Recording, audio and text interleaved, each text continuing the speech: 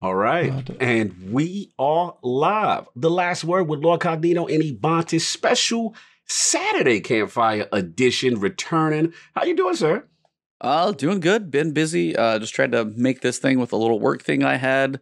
But we have an awesome guest tonight. Fair warning for everybody. This could be a mature show this evening. It's a Saturday night campfire special. So, the gloves are off tonight. So we're going to chat it up this evening. But, sir, let's welcome our fantastical guest here. It's yours. Let's bring him in right. Welcome to The Last Word, episode number 139. And it's another glorious Saturday here in the States. And we're back in front of the Destiny Campfire for some more looter shooter discussion. I'm extremely excited about our special guest, so we're going to get right into it. I want to introduce a Lord who is not only one of the absolute pillars within our Destiny lore community with his weekly lore videos, but also had the amazing distinction of being immortalized by Bungie in regards to our sacred Grimoire. Introducing the creator and host of the Myelin Games YouTube and Twitch channels, co-host of the Destiny Down Under podcast, and lore curator of the Destiny Grimoire Anthology Volume 1. Our favorite complaining hunter boy, who is by far the most hilarious streamer of Halo for the first time. Live from Australia and kind enough to make his debut at the Campfire of the Last Word. My man, Lord Myelin Games. How you doing, sir? I like how I think every Australian should get just a language warning. Or maybe you don't even need the language warning. You just go, look, guys, we've got an Aussie on. Okay, it's a different set of rule sets. Yeah, the normal words you hear, under. Those won't be there. You'll hear some new ones tonight. No, thanks for having me on. Sorry, my alarm went off in the middle of the intro to make sure I was here. Yeah, and make sure cool. I was out of bed. Well, I'd say you satisfied all of those requests. You did well. Yes, he did well. I like yes. that. I like that. Brother, appreciate you taking the time, man. I know we've been scheduling this for a while. Fresh off a wedding, you know what I'm saying? Not that long ago. Congratulations, man. That's Congratulations. Deal. Appreciate you. Yeah, appreciate you making the time, man. But you could get started on them with some questioning. Yeah, no, I mean, for me, it just kind of goes back, like, for your gaming journey, just like the ones that you hit off for us, just there's some big ones. But when it comes to shooters, you go all the way back to like N64 and GoldenEye. That's one. I mean, I got to ask, like, you and your friends, or would they be like mates? Again, I'll probably get the words all wrong. Like, was that a big couch co-op one for you as well? Is that kind of where it started for shooters, or did anything else like hit bigger than GoldenEye for a shooter? GoldenEye was definitely the first shooter. It's sort of funny because I've gravitated to lore. I'm probably quite far away from PvP, but most of like my gaming preference is always actually PvP, or at least couch co-op, and then moving from there. So it's sort of funny how it ended up in lore, because people are like, I don't care about versing each other, just tell me a story. It's like, and it's funny because I have a twin brother, and we had to obviously share the console, and he would be in Legend of Zelda, and I would be like, let's play 007, and it was just so opposite. And we had to share the Nintendo, and I'm like, dude, Zelda's, see, once again, all my audience probably love Zelda because of the story and lore. But I'm like, man, I just want to play some 007. I want to get some cheat codes. I want to speed run some missions. I want to be Odd Job. Come on, just one time. Odd Job. So a lot of 4-player split screen with some mates. I don't know if you've played 007 recently, but probably don't. Just let nostalgia. Let it stay. Yes. Let it stay in the memories of something that was actually good. Some things don't age well, and like the N64, like early 3D graphics, like you can take Mario 64 for kind of what it is, but yeah, some of that stuff doesn't age all too well. Yeah, man. Yeah, shooters with a single stick is interesting experience. I totally forgot about the control style on those. That's before the dual analog era, and you're just literally strafing. You're just literally strafing. And the frames. Someone in chat said Perfect Dark too. That was changing as well. I went straight into Perfect Dark after GoldenEye, after many years of that. Nice. A little bit of Mario Kart. Are you excited about the, I guess, new one, apparently? Yeah, I haven't. I remember seeing a little bit and being like, but I don't think they really showed much. No. I remember seeing a bit about it, and I was like, "Oh, that's cool! Like, I'll be checking that out." But I can't remember much more. It's than like the quadruple A or whatever Microsoft wants to call that. It's like their big studios behind Perfect Dark. I was very intrigued that was that title. It's very cool. Yeah, absolutely. Yeah, man. I mean, tremendous gaming history. Another thing that I got to ask you about is that obviously you've been recently getting into Halo with fresh eyes, from what I understand it. So how did that start? Was it like someone pressured you, like, yo, you are a Destiny guy, you need to play this? Like, how did this whole thing? Because I watched you in a Warthog try to cross over some sections in one of those Halo CE, and I literally lost it. You were hilarious, brother. The videos that he does is classic. So how did that start? I actually think, look, I'm pretty highly critical of any content I make, and I guess more recently, I guess it started when COVID started last year, actually. Just thinking about when I finished my PhD, wanting to transition into content creation full time and what that would involve, and not being so niche, because Destiny's not going to live forever. And the lore, I am in a pretty good section in Destiny. A lot of people might not play the game, but would still listen to stories and lore. So for sure. But really just trying to diversify. And I'm pretty sure it was just a trailer. I think it was the Halo Infinite trailer. We were just goofing around, beginning of a stream. I didn't have any plan for the stream that day, and I made a joke. I said, "Oh, I've never played Halo before," and then that was sort of the entire chat. Play Halo, I can't play it. What? And I was sort of, I that's a bit of a lie. I had played Halo. The kid up the road had an Xbox, but I never played the campaign. We only ever played multiplayer. Yeah. And so, I only had memories of that, and it was only at a friend's place. I never had one myself. So I was like, why not? Everyone seems to be losing their mind, and I'll give it a crack. And it gave me a new perspective on Bungie, really. And I didn't understand where the hype from Destiny came from and the legacy of Bungie.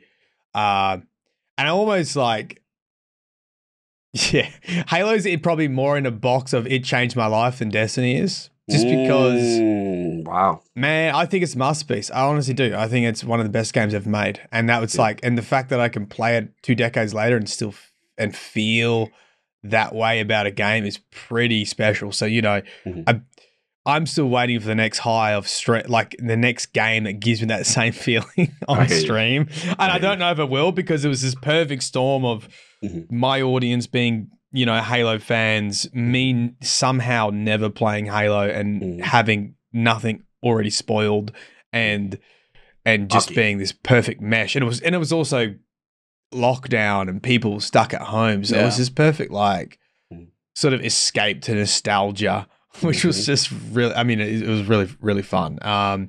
So I've actually finished the first highlight series, which I think is some of my best content. It doesn't perform very well because no one's really searching for Halo. No one's searching for Halo right now. I mean, that's like the whole YouTube algorithm, but sometimes you got to make a video you want to make, and that's part of content for sure. So it's like, if you enjoyed it and you had that, like, existential of an experience from it, it's worth it. Whether whether 5 other people see that and end up playing it through Halo because they missed it as well, that's sometimes like the good ones that get out there. Because some of the comments you'll probably see on that one might be a little more special than like the average Destiny one, because it's so different.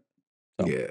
Yeah. You definitely get like polarized comments. Some people that, because I think, you guys obviously see me on the DDU and Twitch, but there's a huge portion of my audience that's only ever heard me speak nicely and calmly, and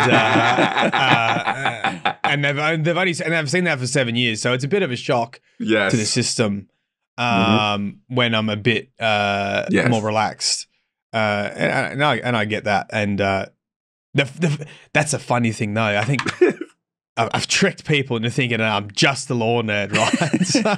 That's what it is. That's what makes it so great. Like it's this again. There's a big section of people who only know you as the smooth, calm lore master who gives us these great stories and these great imagery. Shout out to Gamma Shark because I love what you guys do together too. Oh, yeah. And it's like, it's so cool. But then it's like, you see you unleash, especially PvP on Crucible, and then with this Halo series, it's so funny. And shout out, your sound effects, whenever you make a mistake, is hilarious. I love that little squeegee noise that you do. Yeah. Classic. I love all the little things you throw in. Like, you have fun with it, and it's a personality that a lot of people don't see from you. They just think you're just some, always quiet, cool kind of guy, and it's kind of fun. You know what I'm saying? Well, you've got like the radio podcast voice. Just throw it on in the car and be like, "I'm chilling, like good vibes." Switches over to the next video, and you're like, "What is this?" yeah, that's true as well. Sometimes, in a good way, a lot of people say they listen to my videos to relax or to sleep. So I can imagine that next in playlist is probably not conducive to getting a good night's rest. But that's they really where it started. During that section. They're like, they all of a sudden wake up and they have a feeling to play Halo. That's where it all started. Really was trying to diversify, not only on YouTube but also on Twitch. And honestly, Halo was a gateway for me. Because before that, I was still pretty reserved on Twitch. I think I was still trying to fit into the Lore Master box. And it was pretty draining because it was just a constant barrage of lore questions. It was like, someone would just come in, well, tell me about this like obscure theory on Oryx or something. When it said Chrysalis and Oryx, do you think? And I was like, oh, did you know how much I spent hours researching one topic? You want me to answer this in a couple I'm just gonna minutes? pop off answer. Like, I got my encyclopedia, but I want to reference it. It's a good point. So we still do a little bit, but especially when new lore comes out, we'll put the hats on and the Spinfall hats on, and we'll read through some of the new lore tabs. But Halo was, I think, a big, like you say, a eye opener for a big portion of my audience to sort of see another side, and it also gave me a huge confidence boost to stream other games and to just be a little bit closer to myself without it's good to narrator be, voice on. Yeah, it's good to sometimes just be you, as opposed to having to kind of really fit into another box, as you said. So it's nice to be a little more comfortable, not quite feel as on, and just have a little bit more freedom and fun. And the same thing, like Outriders recently, I've been hooked on that a bunch lately, and you said you've played it a little bit too. Man, and I've got it's good 50 hours, which is a problem. Oh, wow. So I might even have more than that. I've got a fair bit. Seriously? Wow. Yeah, Wow. I played it a bit. A bit. Smidge. Look, I did a review on this too, actually, on the channel, which was not quite screamy Halo Myelin and not quite lore nerd Myelin, so it was a little bit in between. I absolutely, because after Halo, we did this whole nostalgia trip and we played every game that I missed on Xbox, basically. Titanfall 2, we did that's so good. Titanfall 2 is friggin' amazing. It is so good. It is so good. Yeah. And then I had this stint of games that I just absolutely hated until I had to stop. Sorry if people like Gears of War, but I absolutely I could not handle it. I heard what you said. It's like I haven't played any. I tried 5. Looked pretty. Combat was kind of cool. It just didn't stick with me. And granted, I don't have the history in the franchise. How many did you play, or how many did you get through? I didn't even get to the first one. Oh, did I? I may have did Gears of War 1. I don't even know. Do you know what? I cover shooters is not my thing. I feel like the writing was probably edgy and cool when you're like a teenage boy back in the day, but like it's pretty rough going back. And then just character design just really didn't click with me. Every time what is this, dude? Are you just serious? Ultra meathead, like heavyweight meathead. Y'all feeling my bandana. Flavor. You got Flavor Saver. Do you call it a Flavor Saver? Oh, there? God. The little goatee patch, whatever it's called. Yeah, something. So I went into Outriders thinking this is going to be trap. Like I actually, in a bit of a mean way, in a bit of a, I played Anthem the day before. Because I was like preparing. Prepare yourself. Oh my God. So I streamed Anthem. Ironically, I bought it the day before they closed production. And I accidentally bought it twice. That's a long story. Oh, no. Oh, man. So I bought Anthem twice the day before they canceled Damn. Damn. I don't think anybody else can have claim to that at all. Ever. Yeah. So that's all yours, brother. Did that, and I was like, this is because I was getting big Anthem vibes from Outriders, and I was like, I don't see the point. And I also don't like cover shooters, and I got in there, and I'm like, I think this game has potential, and I think it's hitting a lot of notes. I still don't like the third person, but the abilities and the builds and the RPG elements are so nice so far that if there's enough end game content, it's something that I'll be jumping into and playing a lot. Yeah, it's like for me the same way. Have you touched it yet, Cognito? I know you've been busy. I don't know if I did once, but my experience, I don't want to comment yet because my experience wasn't the greatest. Yeah, because I had from what I was told, Pyromancer is not the good start.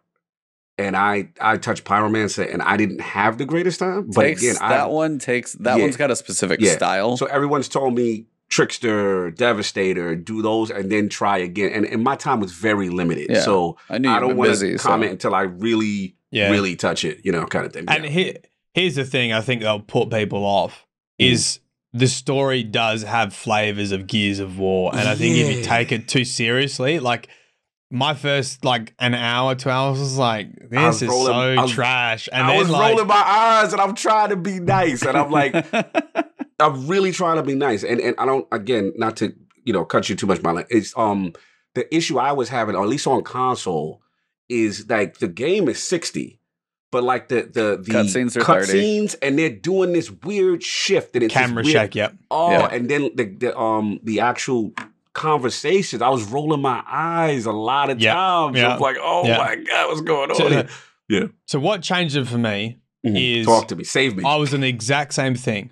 Okay. And then there was a couple sections where the writers make it very obvious that they're well aware that what they're writing is complete B-grade daytime TV trash, right? And they sort of break the fourth wall and acknowledge it. Okay. I'm like, okay, I'm on board. They're having fun with it, and that's the bit that changed for me. Like because I was sort of taking it super serious, and because it does have this serious overarching arc. It's kind of that way, but then it's like a B-grade daytime vampire,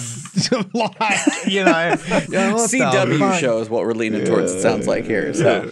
Right, and then they had a bit of fun with it. I'm like, fine, I'm on board. That's the humor. Like I just couldn't work out the tone until a little bit later in the demo, and then I'm fine with it. And all the camera shake, the blur, the camera shake, the cutscenes are all just disgusting. But I honestly, if you want to have a good time with the demo, just skip all the cutscenes, because I think if you can just get to the RPG elements and see if it's your jam.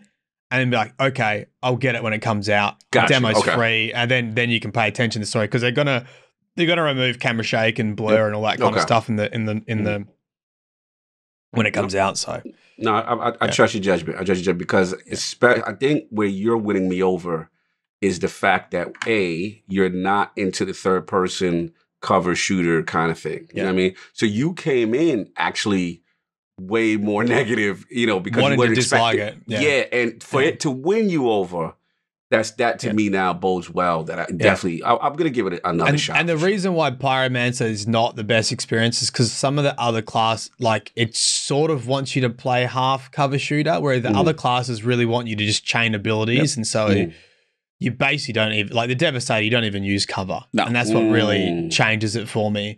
Gotcha. Pyromancer is a little bit more team based and ability based, and it's hard to chain it together as well as some of the other classes. So the Technomancer's like the farthest range, probably most cover, using support class abilities. Your Trickster and your Devastator, as Myelin said, is like you don't want to be behind cover because you literally get healed by being next to people. That's the whole purpose. Whoa, okay. Pyromancer, you have to tag, and then when they die, then you get the health back. And it's like trying to figure out the synergy of the abilities. And then when you get armor, like some blue armor, even in the demo, will change up your abilities. There was one point I hadn't used for the Technomancers, Blighted Rounds. Hadn't used it that much. All of a sudden, I got one. Every time I got a kill, I got 30% of my ammo back. When I finished, I had an extra magazine. I'm doing 30% more damage. All of a sudden, I'm like a Technomancer, feeling like a Devastator. I'm just mowing everybody down, and I don't run out of ammo. And I was like, so the RPG depth of what the mods on the armor and then the big weapons can do, the how far you're going to be able to go into builds in this thing seems like it's got a lot of fun. Yeah. No, a lot of potential to it. Yeah. This is good. I'll definitely, once things settle down for me, I'll definitely Welcome to the Outriders podcast. Baby. Woo! I mean, it's hard not to talk. I mean, they had, 2 million downloads of the demo. It's like, I think it's going to be something that's probably going to fall at a good time in April, when all we really in Destiny probably have to look forward to is Guardian games. And I think that month of April is probably very perfect for that audience to say, I can take a little break. And then probably in about a month, if you go hard on it, it does have an endpoint. Probably pop back for the new season and see how things wrap up. So it's not a live. It's not a live service model. I think that's one of the greatest. I don't know if you watch Skill Up, but I think one of the best points is it's very obvious that the developers have been paying attention to this area, this genre of loot and shoot. It's not a live service, and the way that you gear up and get loot, and even like their responses to Loot Cave, you can see that they've paid attention to how Destiny and Bungie and other games do patches and do things with their community, and how they reward you for doing activities. Like it just previous games, like I feel like Anthem, when you actually started to get to the depth of it, you're like, you guys haven't learned from all the mistakes Bungie made. You haven't been like paying attention. Yep. Correct. And so, I think that's what gives me a little bit of hope. And, you can do the demo for free. And that shows a lot of confidence in their product. Yep. Yeah. That was like I It's said. a demo. It's not a beta. You don't have to pre-order. It's not an alpha. It's an actual demo, which is like mind-boggling to me. I'm like, huh? Yeah. And your progress carries into the game. Carries like over. You could literally be like, and starting on chapter 2, like, I think that was one thing I said too, is like there's a point like why I was excited about the game. The depth, the RPG, the classes seem cool, but when they're like, here's the game, this is everything that's in it, it's already baked in, you're not waiting for like patch 1, patch 2, it's basically done. And then their responsiveness, as you said, to the demo, they've already patched the back end on the server. There's a patch coming with, as you said, the motion blur to the demo they're patching, and the demo doesn't have an end date. I don't know.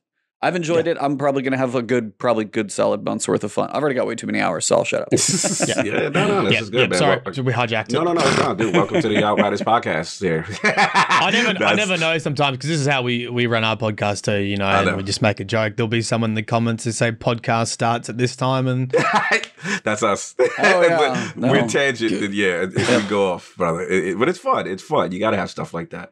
What I was going to say, I want to get back to, obviously, what you said earlier, which is, you finding your way in content creation. You kind of got that niche. You said, okay, no one's doing lore, and you stuck to it, and you've been killing it.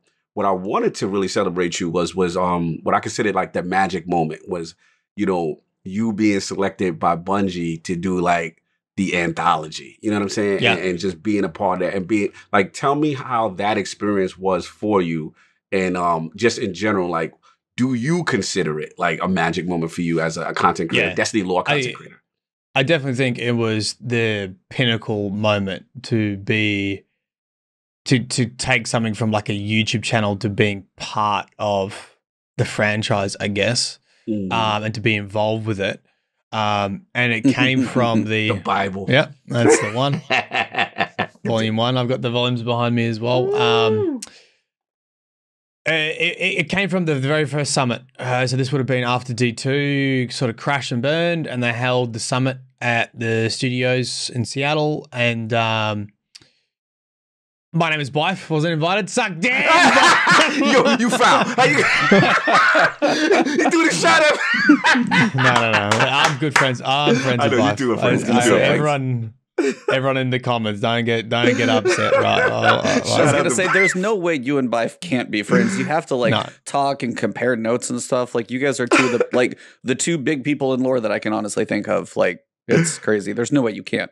There's no way. You guys are cool. That was a good shot. Though. That was good. That was good. And Bife's got a good sense of humor. There's a lot of banter between us, so it's fun. Awesome. So I went there. So I was probably the only person representing lore at the summit. And and there was 2 days of workshops with the developers from Sandbox and PvP and all this kind of stuff. This is before they re-added random roles. Like this was the sort of level that we were. This is double primary era? I was in the meeting when everyone's like, we want random roles back, and the devs like gave in. I'm like, okay, wow, we'll do random roles again. Wow. So at one point, I got to the end of the first day and sort of looked at the agenda for the next day, and I said to, you can thank Patrick Casey, probably because this is sort of all, this is a snowball that caused the avalanche that sort of led to this project. I said, mate, where's the lore? Where's the narrative? Because the narrative, they actually removed the Grimoire cards too, right? So D2 was just the scannables. Yeah. So I'm like, dude, can we talk to some people in narrative? And he pointed at Christopher Barrett, director, and Christopher Barrett noticed there was 2 people pointing at him, and he came over and said, hi, and I said, oh, look, love to talk to someone about story. And at that point, I had done a survey. 5,000 people completed it. Nice. Giving feedback on narrative. So I had basically a summary document of how to improve. And Christopher Barrett organized a meeting with senior narrative lead, and outside of everything else, it was just me. It was me. Oh no, I'm gonna feel bad. I know I've got their faces in my head. I can't remember their handles now. So good. Doesn't matter. Are you talking about Mercules? like the other? I'm pretty sure it's Mercules. Oh, Mercules and Spot. Mercs. Was Spot there with 2? I can't remember. I feel like she was a crazy raid person. I remember her going to one. There was 3 of us, and narrative team and Christopher Barrett went through everything. And once I got back to Australia, and a couple months later, Christopher Barrett called basically and said, "Hey, we got an idea. Thinking of an anthology. Do you want to do it?" And I said, "Sure." How could you possibly say no? Like, yeah, and it was the idea was my role was to curate the series, or to curate a number of volumes, to think about how we could make a series where you could read it. Well, actually, my goal, I had so much free. I could do whatever I really wanted, to be honest. They just said, the only instruction I got is we want you to put together volumes of what already exists. That's it. Mm-hmm. So I themed, I themed 6 books. Looking through, even though they just contacted me for the first one, I said, well, look, I don't want to put everything in the first book because then you got nothing to put in other books. So I sort of thought about what themes were happening and what would be in each book, and started to think about where you would place Grimoire cards. And even at that point, we didn't even have, like the old school Grimoire cards didn't have an order. Yeah, that's correct. So I was just like going off theories of like what, the Last Word 2, after Ghost of Last Word, after Thorn. So I was just putting it together, what I thought would make not only chronological sense, but if you have no knowledge of lore, you could read volume 1. It's from start to finish and follow a story. And that was sort of my goals, is you could read the whole book and it would read like a book. And you could read each chapter, and each chapter would be themed too. There'd be this overarching sort of narrative for each thing. So, book 1 was Dark Mirror. And the symbolism of that is that what I wanted readers to think about is, are the Hive any different from us? Do we not do the same thing that the Hive do? And that's why that book revolves around the story of the Hive and how they tried to avoid their genocide. And then Dark Guardians, and we go through the same cycle, and it ends with Eris Morn giving us and creating Touch of Malice, which brings us nice back to a loop of like, guess we are like the Hive. Well, some of them we may realize. Yeah, man. Yeah. Continue. And so it was definitely a pinnacle. It surprisingly though, Bungie's like any other company, any other work, any like the work I would say is not typically fun because I just had to reread like thousands of Grimoire cards and think about like, okay, I've got a Grimoire card that's like, the old school stuff was like Shockblade from like wielded by dredges. I'm like, is this important? And if it is important, and so I have to do that with every card and think about, is this important? And if it is important, where should it sit in relation to the entire series? And that is a pain in the butt. I was just about to ask you, like, is it just the giant bulletin board with strings going everywhere? What connects in what order?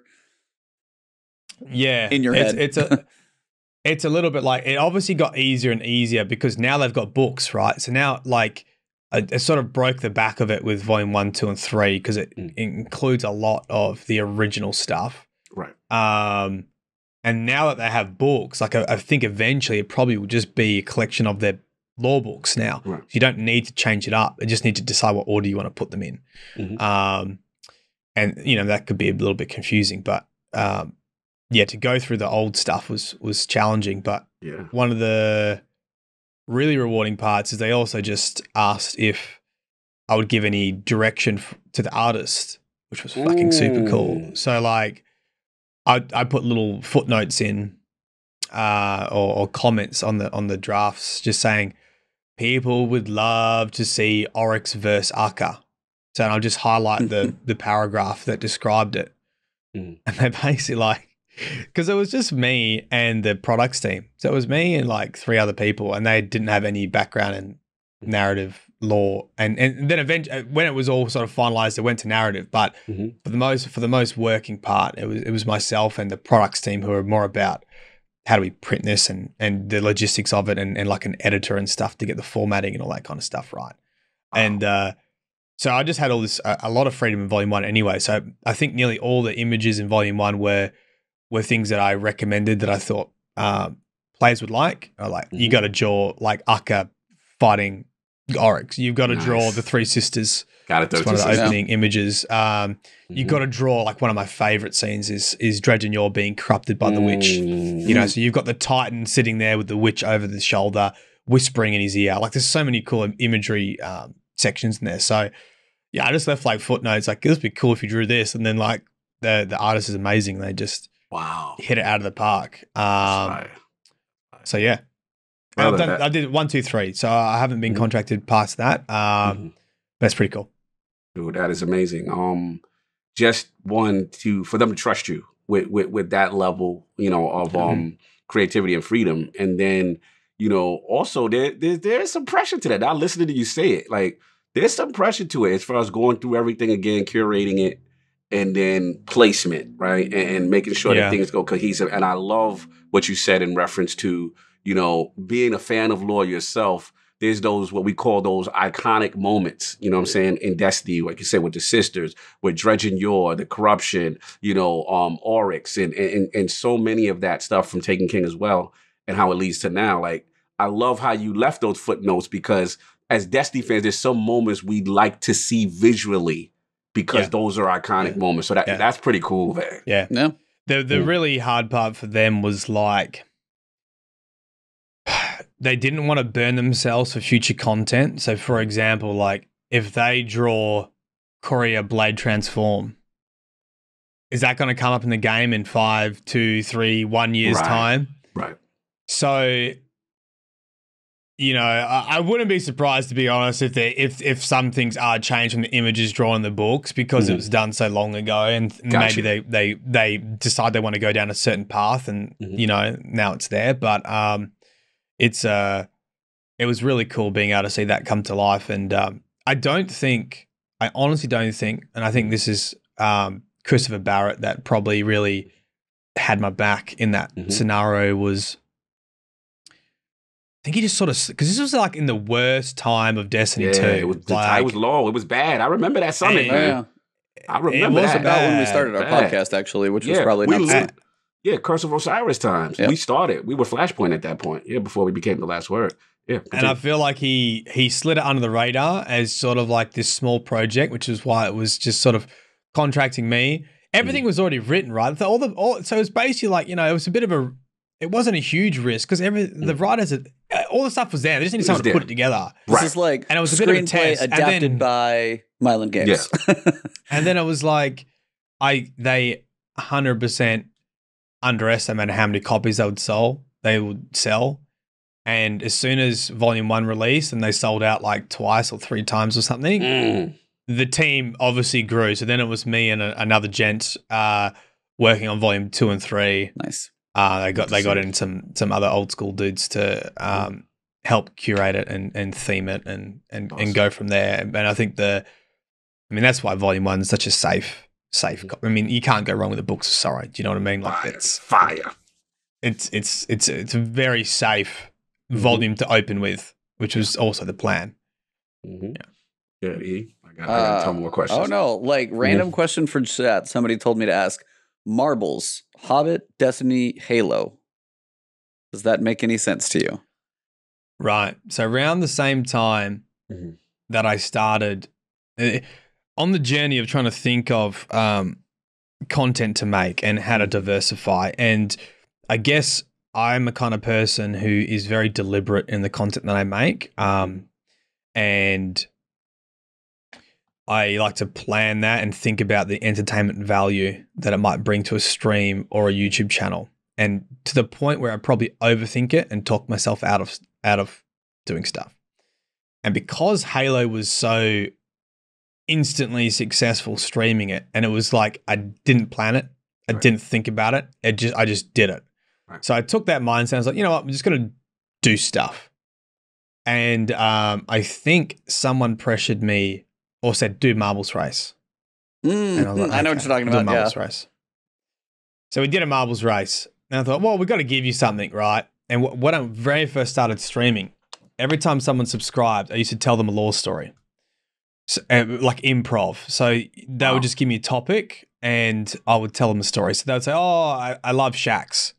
Okay, so I'd use their username and I'd be like, I'll tell a story, and it would be like the story of how Shax broke his horn. And it was this person, right? They had a fight, they snapped his horn off. This is the unknown lore. So I would do that. So cool. I thought, all right, well, we'll do a Marbles Race, and whoever wins, I'll tell you a story.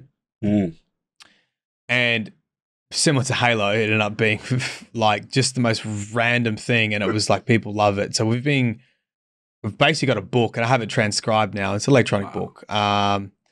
And I think we're up to like 300 pages of just custom stories, like Marvel Universe kind of just there's Halo, there's and I use a Lord of the Rings soundtrack because I love Lord of the Rings. So I actually every person starts off as a hobbit because I was making fun of my own subscribers, saying that like they're all these like absolute massive lore nerds, lore hobbits that like sort of come in hunched over to the stream and like, you know, so I did this skit where I was wearing like a hood and stuff, and it just ended up being this joke about all my nerdy subscribers being lore hobbits, you know, these underground cave dwelling, tell us the lore, and this is a lore story. So everyone starts off in this fictional world, and yeah, we've had people embrace the darkness. We've had people piloting pyramid ships. We've had people beat shacks. It's a bit like Dungeons and Dragons now. This is sort of universe we've been building. That's awesome. And so that's awesome, brother. Yeah, it's pretty fun. So that's what he's talking about. Marvel's Hobbits, Destiny, Halo. Well, shout out to Aaron and Kill with the awesome question, Cognito. What's the question? Oh no, I'm saying that was the question. Another one. Okay. Yeah. No, that was a great question, Aaron Kill. Yeah. Salute to Aaron Kill, man. He's hilarious. Yeah, man. I mean, two things. You know, I'm a big. I feel, this is my opinion. Like now, I feel like the narrative has been in a good place and it going in the right direction in game, right? And this is one of the things. I know the Destiny community is not happy for the most part with certain things of the game and you know, the grind aspect and the reward structure. We know what's wrong, right? We know the trial stuff. But the thing that I think doesn't get enough credit is I feel for the first time they've had this nice narrative flow, usually going from season from one piece of content to another. And I want to know your opinion. Like, do you feel narratively at this point that Bungie's in a better place? You know what I'm saying? From a continuity to telling the stories and just in general, especially now what's going on, Season of the Chosen, Keitel, this whole thing. Because the last point I'll say is that, for me, and I will die on this grave. Me and Paul Tassi went at it one time, but he agrees with me, is that I forgot what season it was, but it was a season that we learned, when it was Shaxx, Osiris, Saint 14, and it was the Devil's Ruin quest, and we got this great audio lore, and that's when we learned about Shaxx singing the song that ends up being an evil song, as far as the Song of Savathun and stuff like that. But it was those type of interactions, and what I like that they're doing, like when you see the Keitel, the Season of the Chosen stuff, and we have now Crow, Saladin, all these different major players narratively, using voice actors and telling the story, pushing it that way. Do you feel this is a good direction for them, or do you feel like, hey, it's still room for improvement? How do you feel narratively, Destiny, right now? I'm just gonna pop in and say that's definitely not a leading question. Leading the witness here a little bit.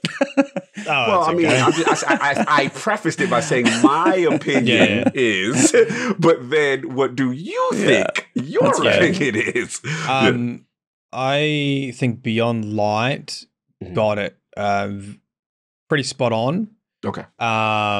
Because they introduced a lot of voice acting and dialogue. I think there's a huge portion of people that skip through text. And I still think there's a huge portion that's obviously of the story that's hidden. So you have to have other mechanisms to tell a story. Destiny, I don't think will ever be the pinnacle of in-game storytelling. However, they do a really good job at placing things for you to find if you are interested later. And I think the main issue with Destiny is, it's not even an issue, it's a discussion point, and that is accessibility. Is it okay to have a game that you have to go and read a book to really know what's going on? Like, is that, and that's what I think that's what Destiny probably is right now. Like, if you don't go consume YouTube content on the lore, or you don't read quite a hefty part of text, you probably don't know what really is happening.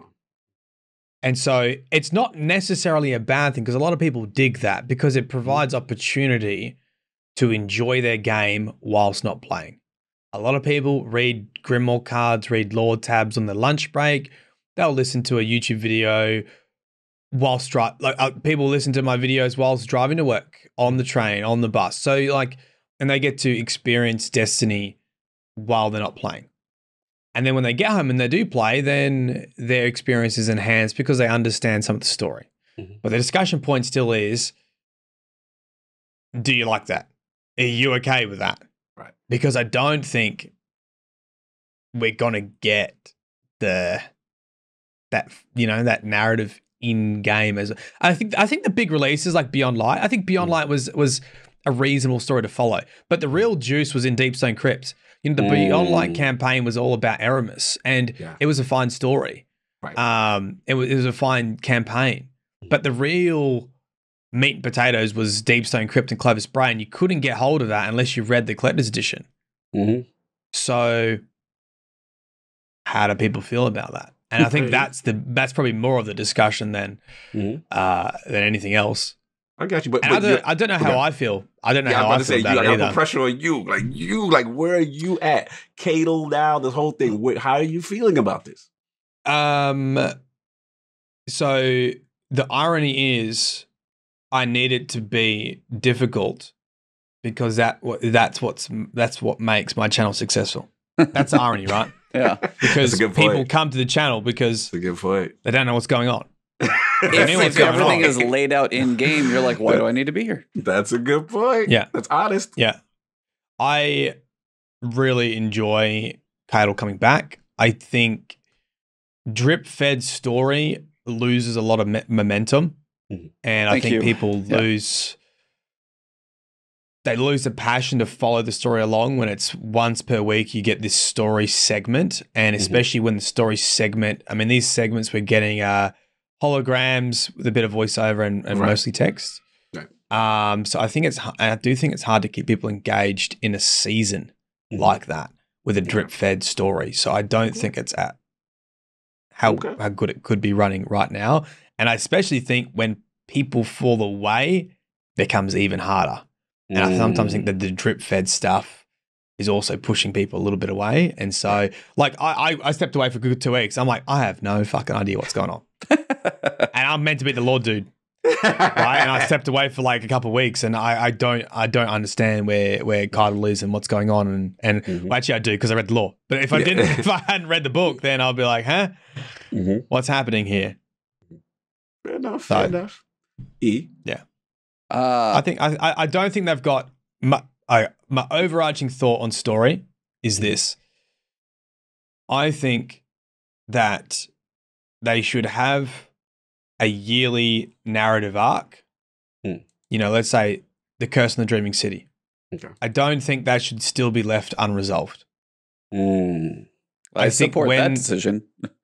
When Forsaken came out, I think there should be an expectation. We're introducing this plot line. Each season might go off on a slight tangent, but it will contribute back to it.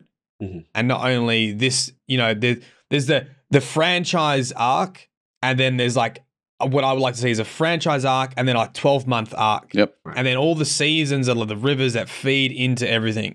Yep. And so, yeah, we might go fight a Vex, but it should feed back in this idea of the curse. And so every season when you pick it up, it's giving you a little bit more information. And then eventually, boom, you actually get a conclusion to it. And then you move on. And then the next big September release comes out, and you get the next big 12-month arc, right? And people can understand what's going on.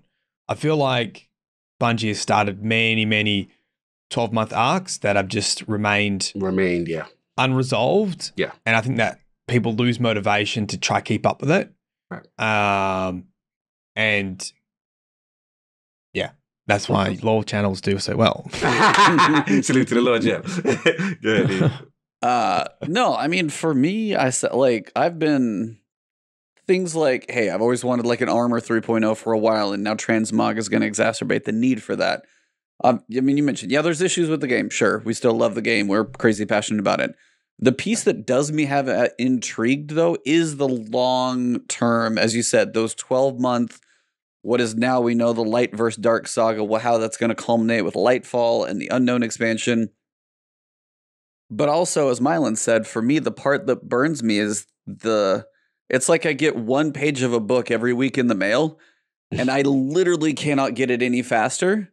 And you could, there's lore to go in and read. And now with like the pieces that we're getting out of the Glycon ship and knowing what Callus is trying to commune with all the darkness stuff. And it's just like, there is some craziness going on. But also, again, if I just be like, hey, here's this cool like Dead Man's Tale, and I got my gun, I don't really care about the catalyst, though it's a scout rifle. There's so much people miss in there. And it's just the depth of like what Callus is trying to do, commune with the darkness, kind of went in, and then you got the ship floating back out. I don't know I still don't actually know if Callus is completely dead, but might be. So I'm sure you can probably answer that. Maybe. Well, that's what I can't really, but that's what I'm going to work on today. The Lore Hobbit question, yeah.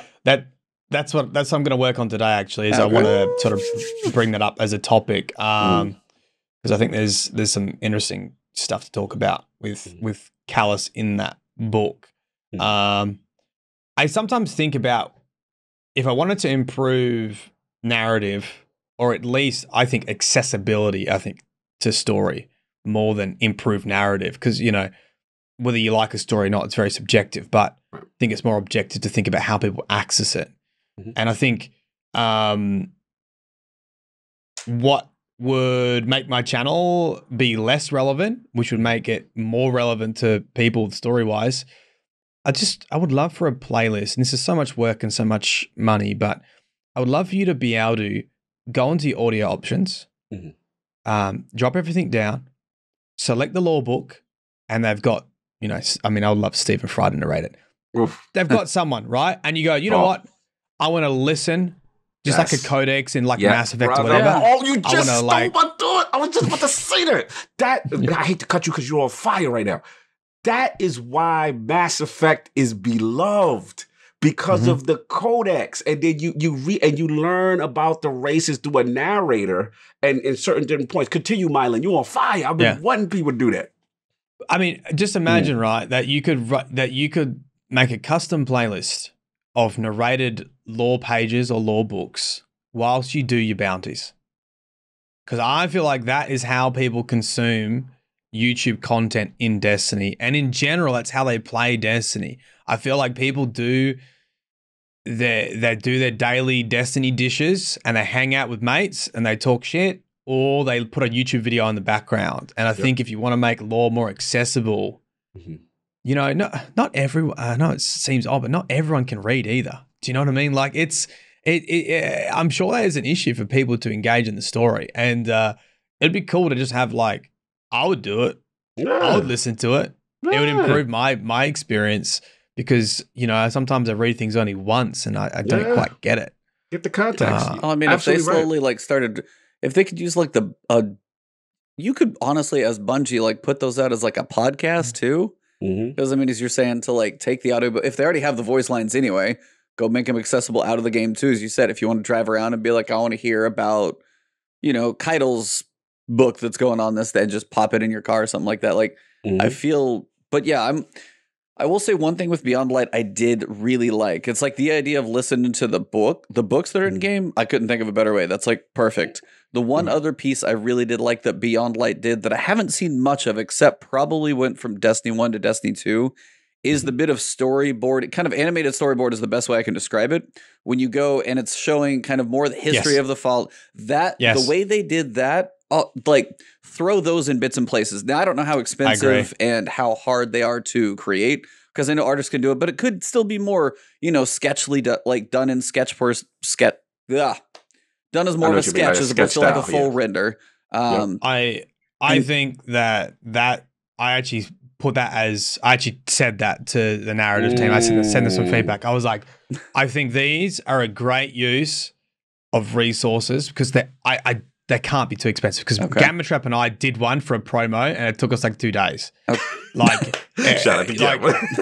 So like, Gamma was great on here too. You guys are awesome. Yeah, you can do it. You know, it's literally charcoal paintings, but you know, digital charcoal paintings. It's just an effect they're using with like ink blots, After Effects with voiceover. The voiceover is probably the most expensive part. Like I would say.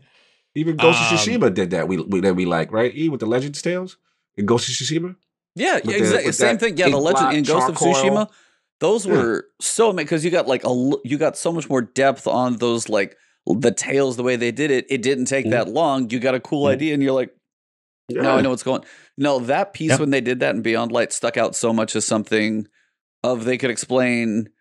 Maybe they do that stuff towards the end of a season. Like once we get the full story of what's going on with the Glycon, you know, and maybe it unlocks in the game and you can be like, hey, here's the history of this ship. And you could go watch 2 minutes or whatever. It wouldn't take that long to be like, this is what happened. They went in here. Callus messed up, tried to talk, pop back out, kind of dead. We don't like whatever it is. Like that wouldn't take too long. And somebody could be like, hey, do you want to know the history of this? Here's a quick storyboard thing. Cool. Like that's in game, I think would do. And they wouldn't have to go, as you said, the lore books that you do.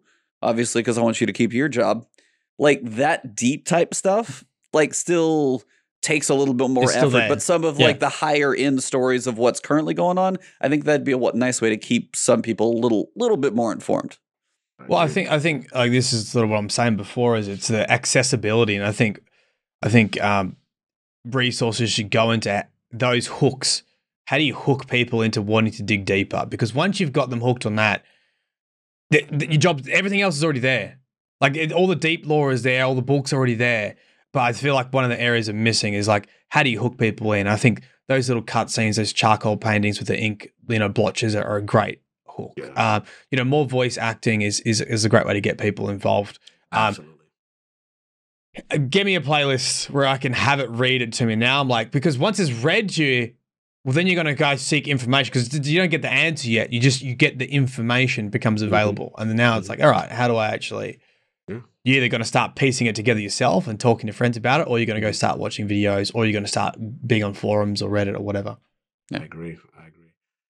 Yeah, I'll let you go because I know time's limited. I don't want to. I could go crazy right now with him. No, I mean, I feel like we're just having. If you got one, go just off the top of your head. No, I mean, he's on fire. Just your personal, favorite characters in the lore, or just moments where you felt they've executed really well.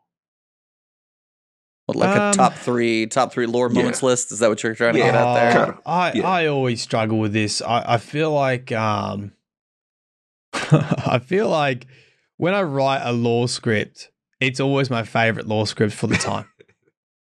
That's because probably that's what you're why most, I do it. Yeah, it's what you're most fresh into. You dove into that. Yeah, and then I'm like, I hate it because I spend, an entire day or 2 days, and I must have some sort of wipe in my memory, and I just get rid of it. And I'm like, huh? What did I say? And people quote me. I'm like, I don't remember saying that. I don't know.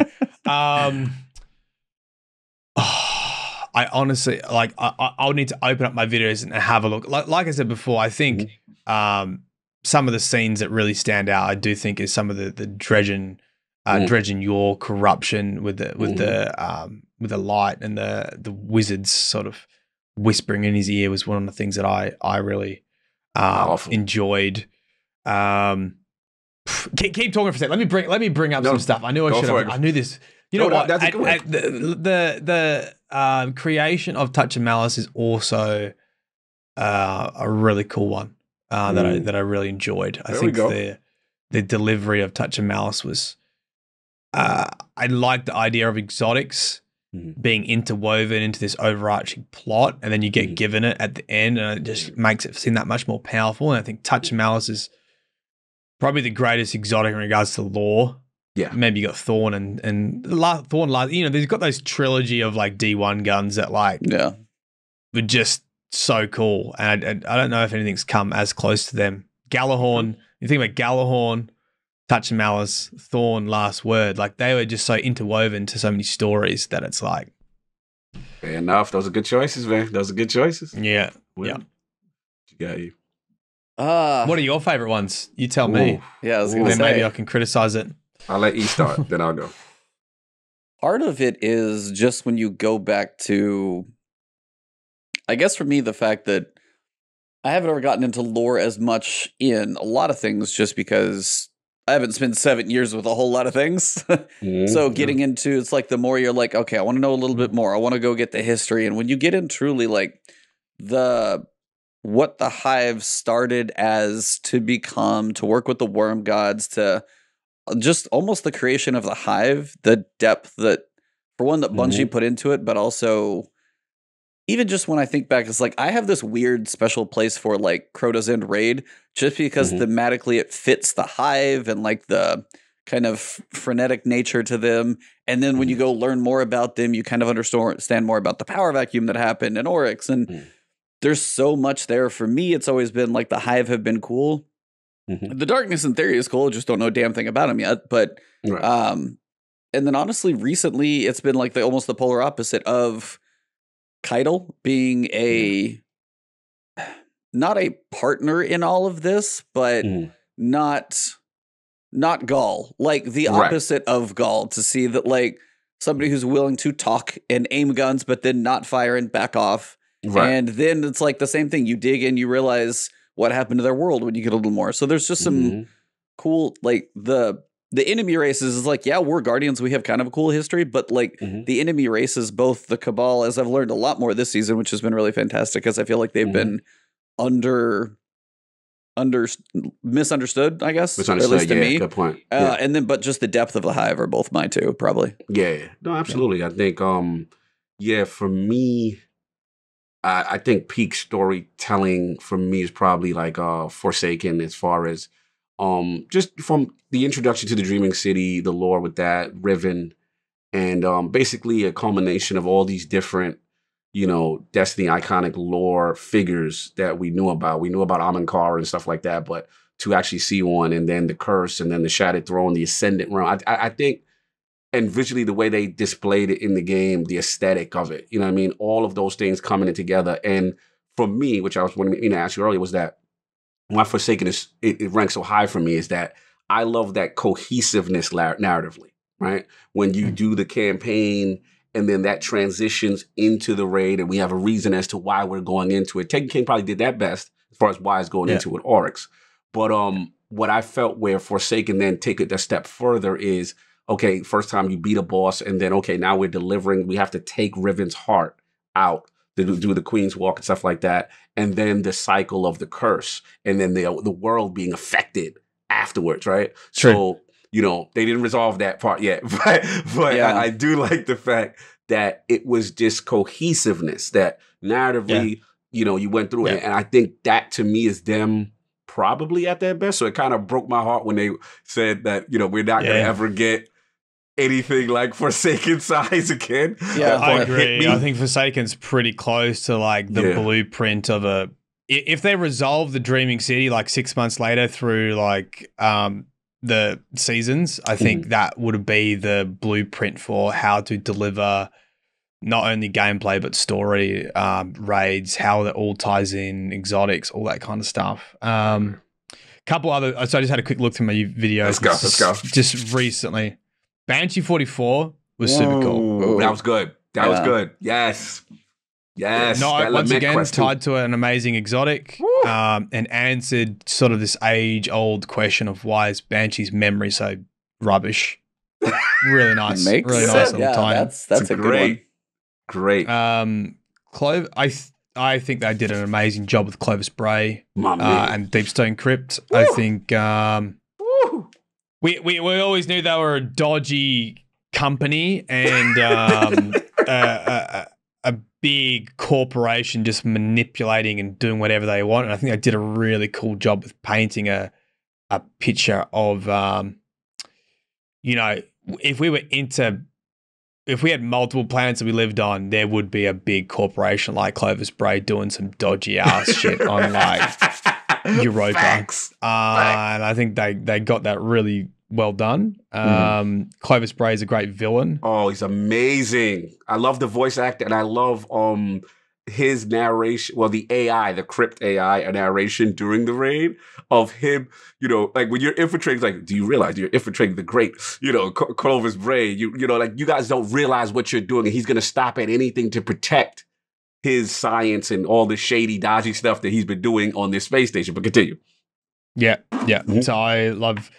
and then finally, I think one of the best fight scenes in Destiny was Felwinter versus Shax from memory. I think it was Shax telling the bit of the backstory of the Iron Lords and how it was Felwinter and Shax, right? It was Shax that fought Felwinter.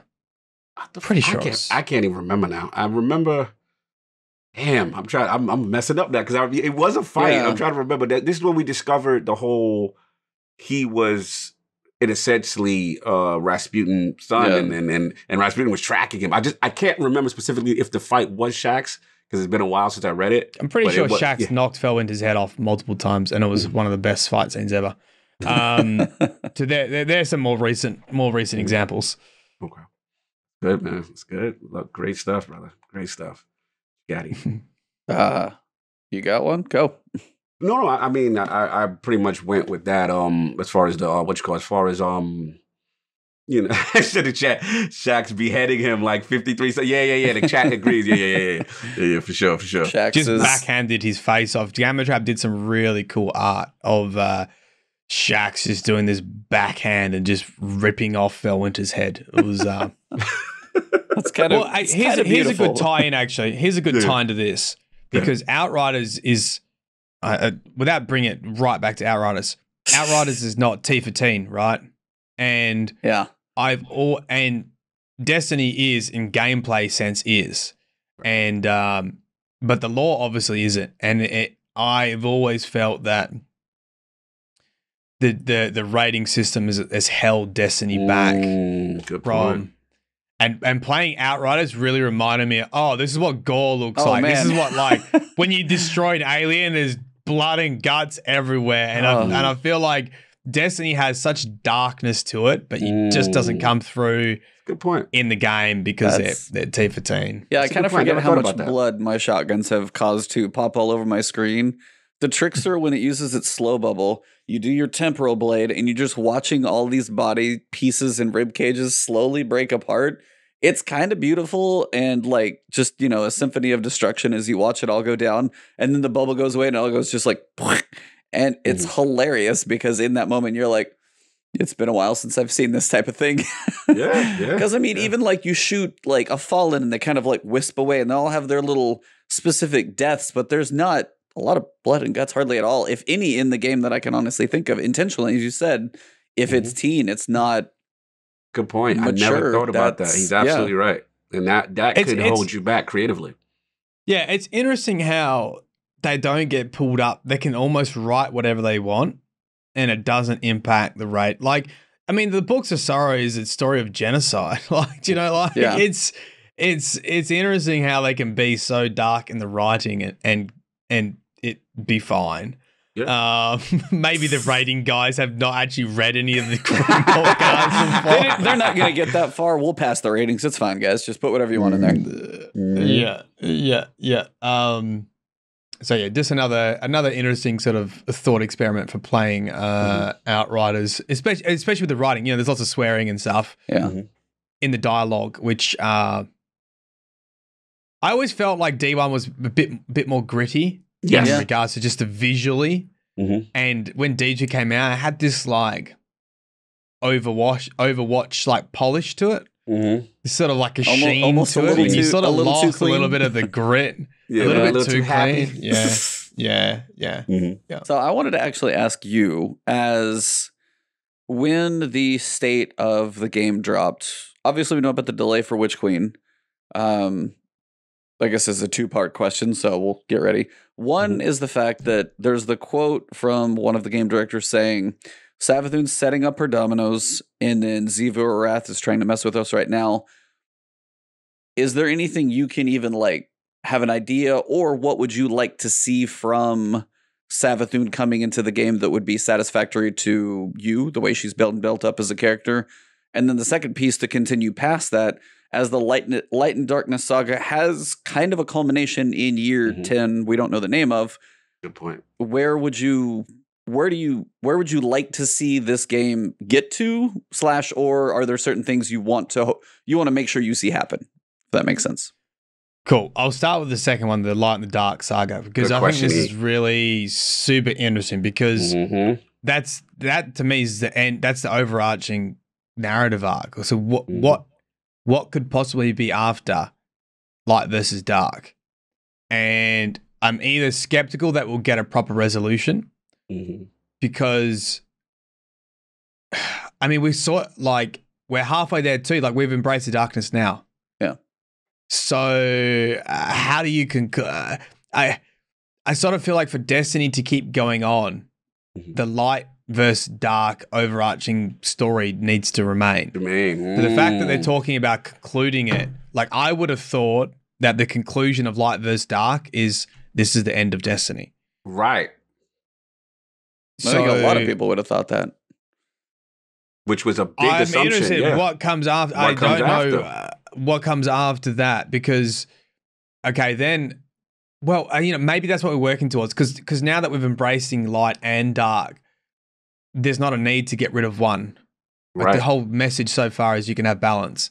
Yeah. And that they're equal parts of the same coin. So, you know, why remove one force? Because then there won't be balance, essentially. Right. And so it comes down to having enemies do similar things and wield light and dark powers against us. So, you know, that could be where they're heading. And good theory, sir. But I don't know why you'd. I am honestly confused about mentioning Light and Dark Saga because I just in my mind that's the Destiny franchise. It sounds like the essence of what Destiny is, right? Yeah. I mean, that started with the Stranger and all the questions of the Traveler. Now we know a little bit that the pyramids exist. We've seen them. Obviously, they took over part of, you know, the Sol system. That's what has me almost the most intrigued to know that I'm gonna be with this franchise for years, because in my head I want to know where it goes. Yeah. Because I'm so intrigued to know how we get from where we are, where we've dabbled in the darkness, which didn't have too many ramifications yet. Lightfall by name, even if it's just a filler name, the theory behind Lightfall losing light maybe actually being a thing, is that real? I don't know. Right.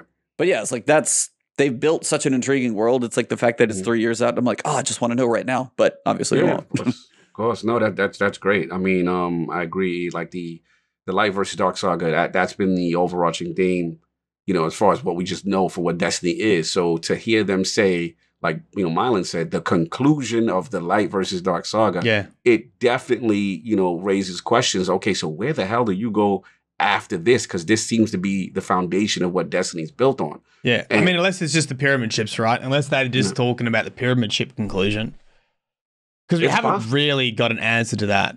Yes. Like, they just invaded and, like, whole planets disappeared. Right. And then we embraced the darkness, and then we're sort of in this limbo. We're like, we embrace the darkness. We're fine. Some of the planets are not out there. And then obviously Callus, you'll have to let us know what he ended up finding or how that experiment went. But but that's also kind of the thing that Destiny tends to do is, hey, we lost part of the planets in the solar system to the quote Destiny content vault, which is fine. But also there's not been a mention of like, hey, somebody go on a scouting mission. What's it look like? What happened? Nothing. So unless it is out there and I don't know it, but it's just so weird that at the end of I'm crapping on years now. At the end of year 3 for Destiny 2, is that right? Yeah. At the end of year 3 for Destiny 2, we're like, hey, the darkness invaded the solar system map. Here's a new director. No mention of it. That's some of those times where, as you said, the lore and the story in Destiny is like just killing me because such a big event happens and then they're like, well, go to Europe and check out Aramis. And I'm like, what about the other big giant thing that just happened? Yeah. You've got to wait a while. Yeah.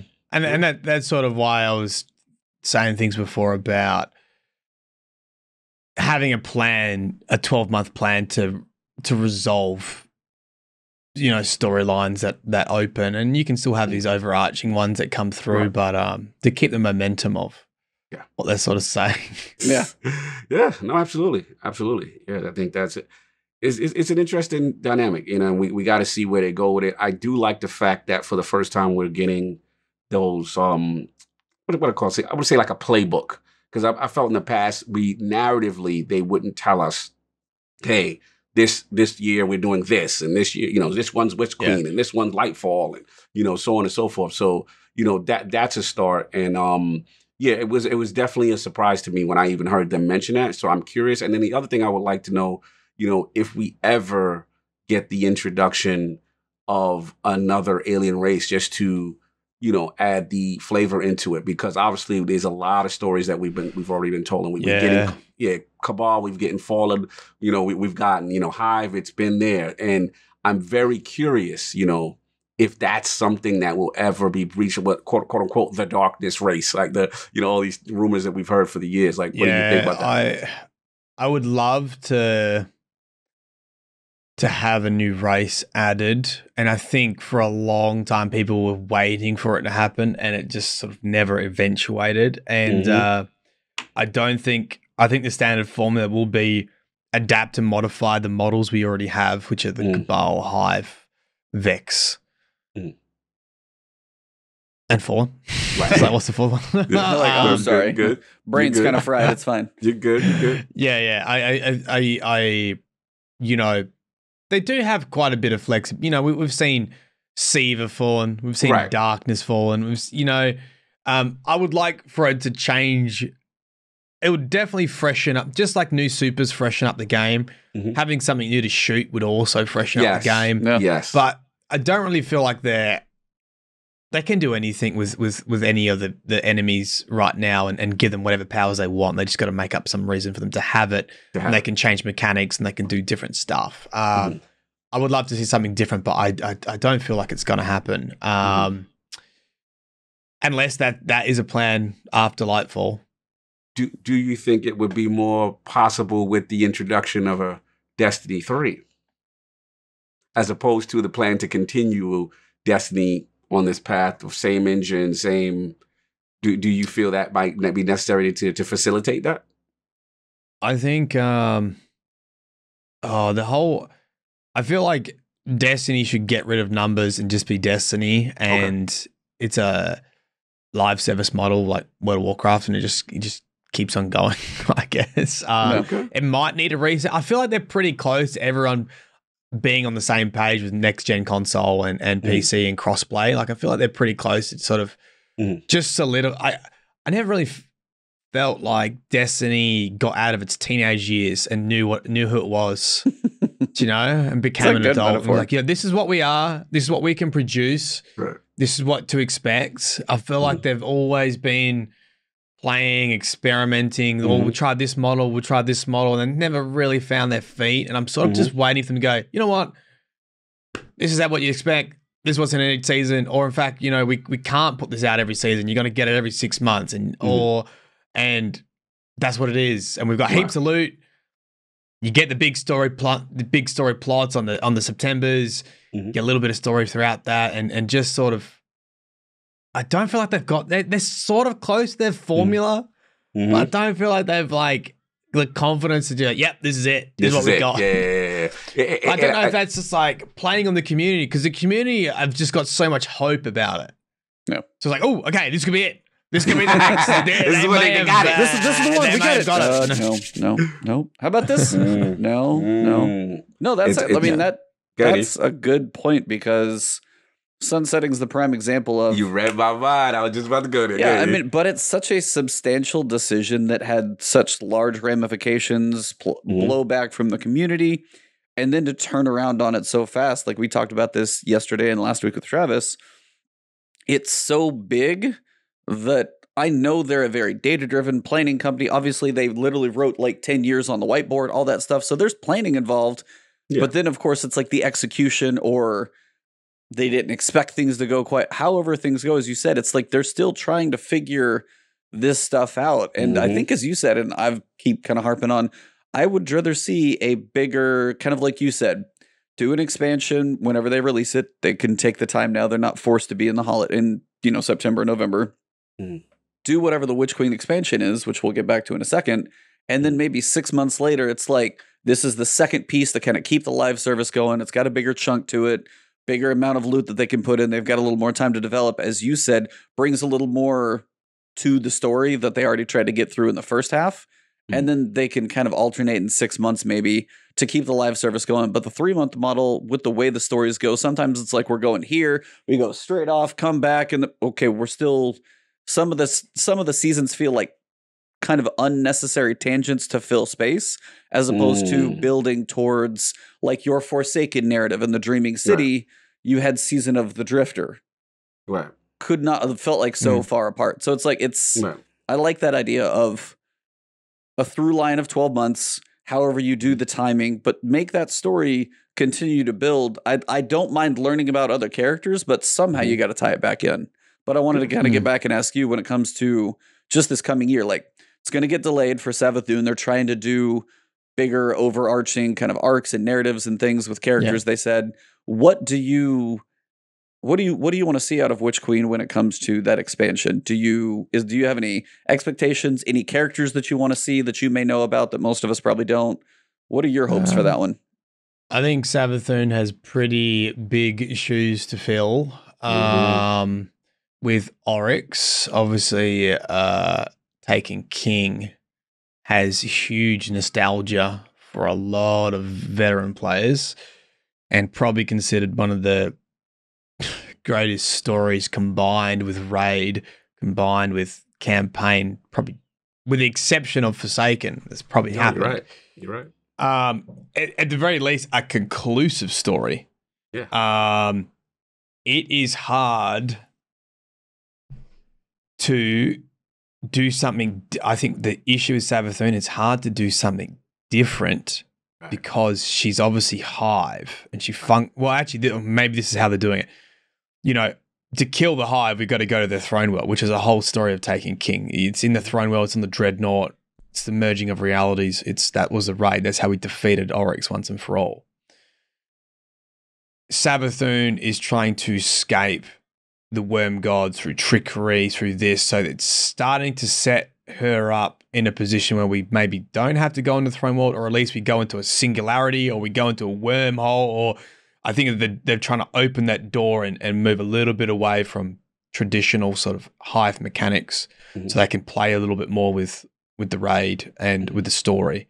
So I think Sabbath, in her nature, could go anywhere, and they've done a good job in setting that up.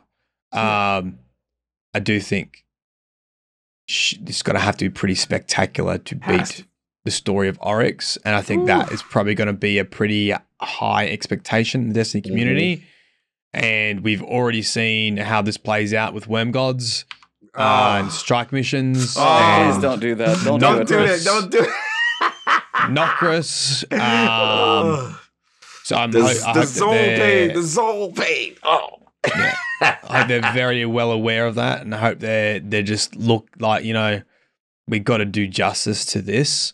It's got to come back to the Dreaming City and the curse in some way, and how that's going to be resolved. Do you think we defeat her?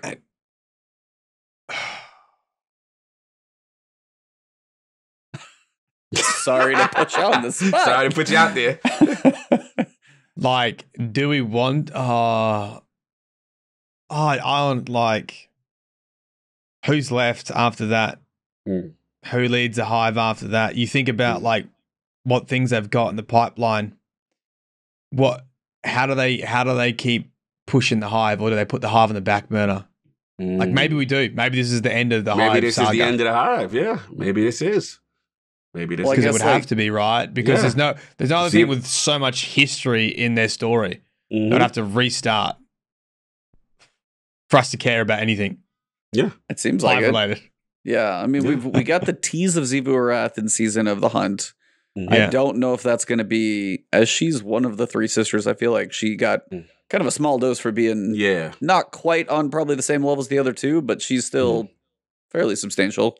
I don't know if she's going to be something in maybe Season 15 to lead into Savathun, but I was like, I'm with you. It's like, as it is such a kind of one of the final major pieces on the board for the Hive, I would be curious what they do with the race after. That's a fair. I never thought about, like, if you do defeat her, like, what do you do with the Hive? Are they still compelled to do, like, who fills the power vacuum? So what's the word you'll probably know how to say is Quaria, like the Vex Hive. Who is that? Do you know what I'm talking about? I know you do. Yeah, Quaria. Is Quaria Blade transform. Yeah. Transform. Yeah. So she was the when Crota got tricked to cutting a portal into Oryx's throne world, and the Vex invaded Oryx's throne world, and he's like, oh crap. And then Oryx came along, started taking everyone, captured Quaria Blade Transform, gifted it to Savathun as part of, the Hive mentality. We love each other by killing each other. And Savathun's like, yeah, cool. You've given me a Vex system that's probably going to try, kill me. And there's a whole bunch of other law. I can't remember at the moment. There's a whole bunch of other stuff that's sort of been hinting, especially with Forsaken and the curse. People are going to freak out. People know in the comments. Let's go. Oh, that's right. Tolan says something about Quaria Blade Transform. Can't remember what it is. Chat might know. New Rad's put it in. Yep, New Rad put it in. New Rad's usually on top of the lore too. He's one of those that's pretty into it. But it was like there's only, as you said, like, I don't know if that could be a way to tie into like Vex for Lightfall, if the darkness still plays in more. I just always wonder about some of those final pieces after Savathun, because as you said, she has probably the biggest shoes in the game to fill. So the expectations are massive. But then where it goes, that's what kind of blows me away, is Savathun feels like the culmination of so much now. I still don't know too much about Marasov and what she's up to, but Savathun is such a big thing. Lightfall feels like it's in the wrong place to be after that, because Savathun feels like what would be a big ending to something like this. So I'm still intrigued to know where it all goes. Yeah, definitely. Yeah. Yeah, man. We got a lot of chapters that we got to figure out, man. We do, man. We got to be respectful of time. I know our brother is got some things, constraints and stuff like that, so we got to be respectful. But turn it into a lore episode. I mean, that wouldn't have it any other way with this man on here. So. Yeah, it was Outriders lore episode. How's that? Yes. The Outriders lore episode. Look. I say to everyone, like, because obviously everyone's nagging me to do Halo lore as well, right? I'm like, of course, dudes, I'm not reading 2 decades of lore for a video that, you know, how many Halo books are there? Oh, I couldn't tell you. There's probably way too many at this point. Tons. You know, like that ship has sailed.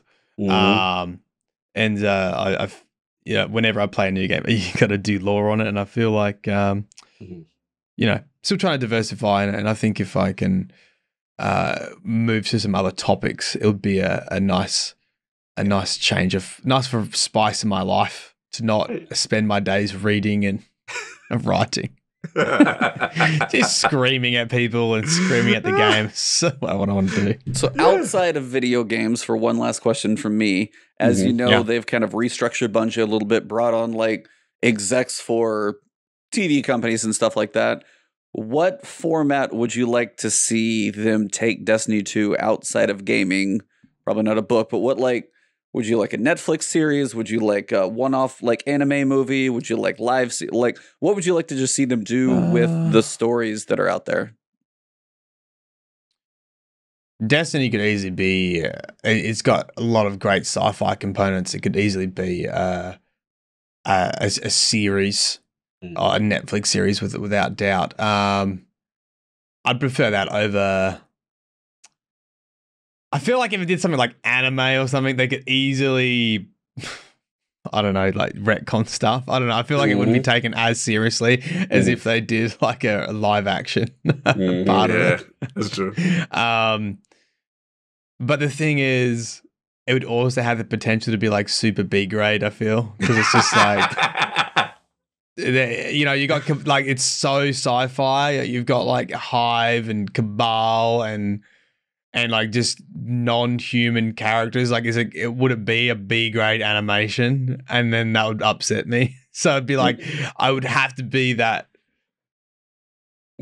Star Wars level of you know, of alien creatures that just looked freaking cool. And I think that's pretty tough, man. Yeah, especially with the budget. They're not on Disney's level of playing quite yet, I'm sure. So I was just curious if you had a preference to see something like on your TV screen at home. Yeah. I guess a lore question for you. This is probably one of my final ones.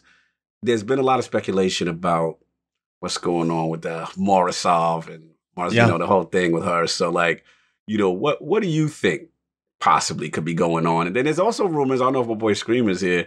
He's like, she's that Savathun. Like, I've seen that going around. Like, there's a lot of Morrisov theories. So just what do you feel, and you're just guessing, you know, what do you feel what's going on with her? I mean, what it's meant to be is, I guess that Eris Morn is working with Morrisov to take out Savathun is my general impression.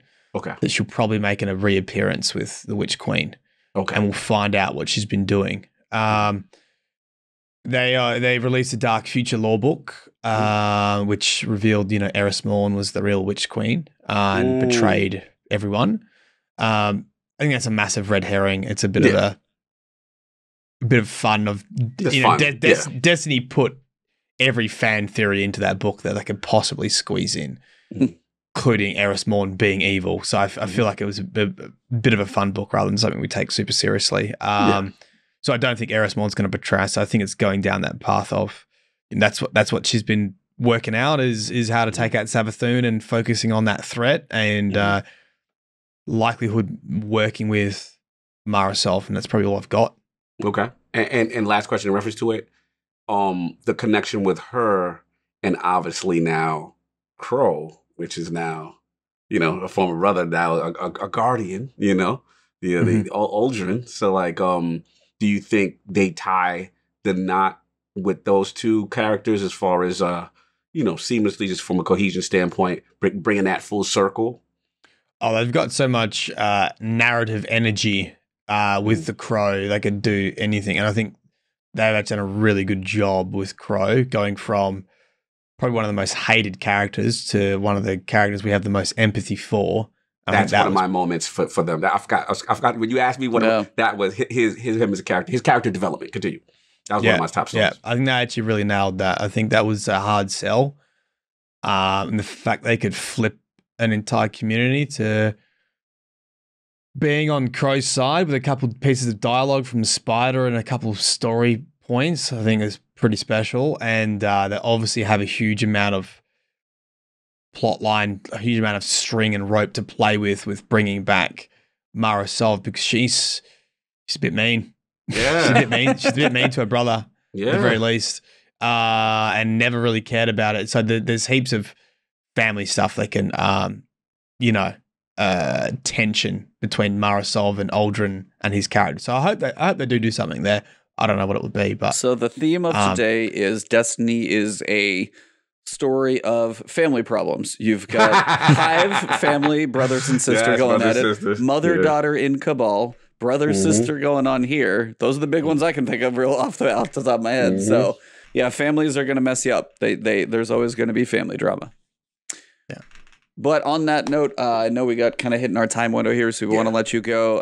If there's anything you've got coming up for your world, as you said, videos you want to work on, stuff they can look forward to, just where they can find you, the floor is yours to let anybody who listens and finds this one. It's all yours. Right. So I'll be working on, because I don't think all the Last Man, Dead Man's Tale is all out yet, the book. So I'm saving the sort of full summary for a little bit longer. So next week, I think I'll release that. Today, I'm going to work on just a short video about Callus, in case people haven't jumped into that book so far. Just what's going on with the real Callus, and maybe a discussion about whether he's dead or not. Couple hints in that exotic mission, which you probably already know. It's just the first couple entries, but people who haven't read it, I think, will find it interesting. And then I'll be streaming live on Twitch every day except today, as was usually typically my day off. I appreciate you. When this podcast started, pretty similar time. Like I usually wrap up around now as well. So minus 3 hours from now is usually when I head live every day. And that's it. That's it. I think I'll see what other games come up too. So I'm always looking for new games to play and see what we can add to the channel. Fair enough, brother, man. Thank you again for taking the time. Huge fan of you, man. Huge fan of you. I love what you do in the community. Love how you deliver your content. And I like you actually expanding with the diversity of your content. It's been really, really cool. I know we didn't get to touch on low UFC. I had to throw it at the end, but when the world was normal, I had the pleasure of having a drink with this man, and shout out to Rick Kakis and Man at Arms. And we watched Ben Askren lose consciousness in about 5 seconds, if you remember that. That was a moment I will never forget. You threw up your drink. I threw up. We're like, oh my God.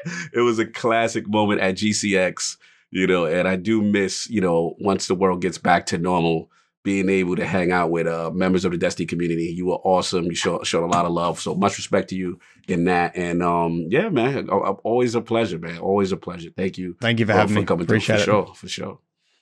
Good fun. And Eve? Yeah, for you, sir. Anything to wrap your piece up? Yeah. I'm sorry. I didn't even talk about myself. No, it's like we're just celebrating Myelin here. So yeah, man. First of all, I want to shout out the community that obviously, this has been an extremely brutal week for me and personally, and with real life, physically coming off of surgery, and then 2 close to dear friends passing away. And it was a lot of love. Thank y'all guys that sent me messages and checked on me and see how I was doing. It was rough, you know what I mean? But we getting through. And tomorrow, as Dizzy would like me to continue ILP in the tradition, so we will do that. And we will have Jason Rano from Xbox, the director, the creator of the Series X and Series S. He has agreed to still come on, and it's gonna be fun. We're gonna definitely have some fun. And again, shout out to everybody who came or at least stopped by for the live stream where we celebrated Dizzy's life, and also give a shout out to Nintendo Guru who passed away as well. So salute to everybody in the community. Again, I felt the love. The family also expressed their thanks as well. So salute to you guys. But that's what I got going. And good to shout out to E, man. I see you moving and shaking. He had what you call it out there, Fire Team chat. You were immortalized. Very proud. Very proud. I saw your face up there with you and Paul Tassi and keeping things going and holding down the fort while I've been kind of going through my thing. So salute to you. And also for you for checking on me and see how I'm doing and stuff like that. Wouldn't have it any other way. And I'm just sorry everything had to go through recently. So no, yeah, if you guys haven't checked that out on ILP, it was the celebration of Dizzy. Just, I didn't catch all, but what I did, there's a lot of love in that stream. So definitely go check it out. For me, you guys know, still covering Destiny, still covering Outriders, getting ready for those going on. But this month is going to be, I mean, I can only play the demo so much, but they keep tweaking things. I say that, I've already got too many hours, so I'll still keep touching on it just to stay fresh and see if there's anything else. But there's a lot of depth to that game, so I'm looking forward to pretty solid month of that in April. Other than that, for now, just kind of seeing what keeps going on the Destiny train, and then probably popping into probably some random games. I'm almost done with Immortals Phoenix Rising, about to finish that one. That's been a fun, goofy game. Like, if you haven't played Assassin's Creed in a while and you're not burnt out on open worlds, Immortals Phoenix Rising has like kind of cheeky, dry humor dealing with Greek gods, and the combat's just kind of like fun and lighthearted. Don't take it too seriously. It's a good one. But that's all I got. I'm Ebontis. You guys can find me everywhere. ILP, Iron Lords podcast, and of course our awesome guest, Sir Myelin Games. Thank you very much. It was our pleasure having you, the pinnacle of the lore community here. We thank you for joining us on this one. But for everybody in this episode, we are going to go raid Gamma Trap. Very fittingly, he's streaming right now, so going to send the raid over there. So you guys spread the love to Gamma Trap. But for today, March 6th, episode number 139. Thank you, sir. It has been the last word.